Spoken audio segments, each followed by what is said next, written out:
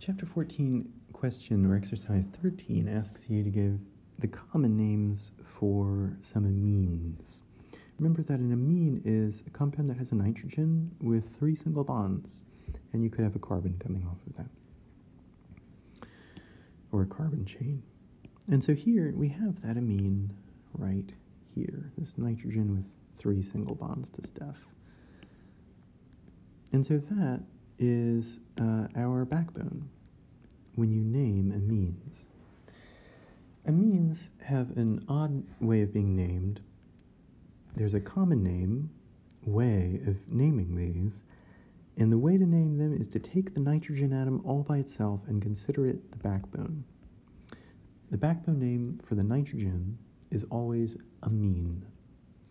Any carbon chains attached to the nitrogen will be named as branches. So for example, to the right of the nitrogen we have a carbon chain. There are 2 carbons on it, so the prefix for 2 carbons is F. And because it's a carbon chain that's branching off of our 1 atom backbone, it'll have the suffix YL. We don't have to give a number to say where the branch attaches to the backbone because our backbone is only 1 atom, so there's no confusion about where it could be attached. Similarly, if you look to the left, we have a branch that only has 1 carbon. The prefix for having only 1 carbon is meth, and because with amines, the carbon chains are always branches off of the backbone nitrogen, after that prefix comes YL. So we have these 2 branches, methyl and ethyl. We know that we have to put them in front of the backbone name, but what order do they go in? You alphabetize them. And because E comes before M, the name for this compound would be ethyl methyl amine. So this whole compound is ethyl methyl amine. Let's try to name this one.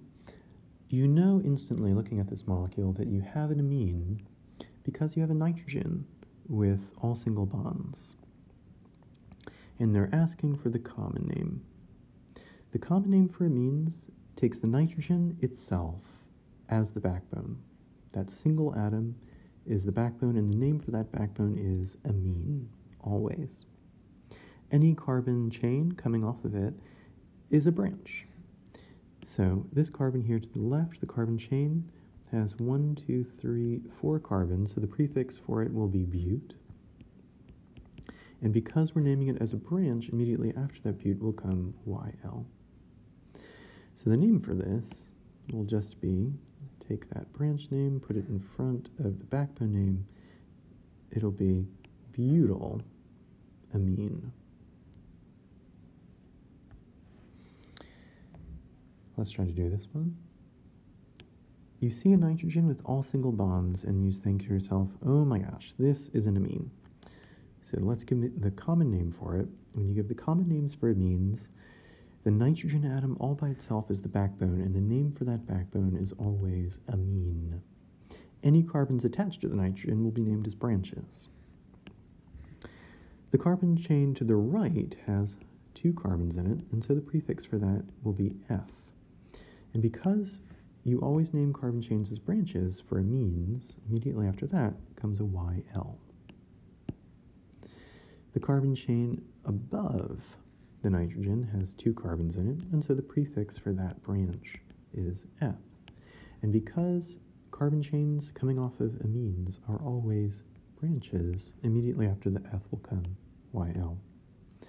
The carbon chain to the left of the nitrogen has 2 carbons in it. The prefix for 2 carbons is F. And in the case of amines, carbon chains are named as branches when you give the common names for amines. So after that prefix comes YL. So here we have 3 branches that are all the same type of branch. They're all ethyl branches. So we can sort of smush them together. If we have to say, give a prefix to say how many we're smushing together, we're smushing together 3, and so it's tri. And the type of branch is ethyl branches. So triethylamine would be the name for this compound, triethylamine.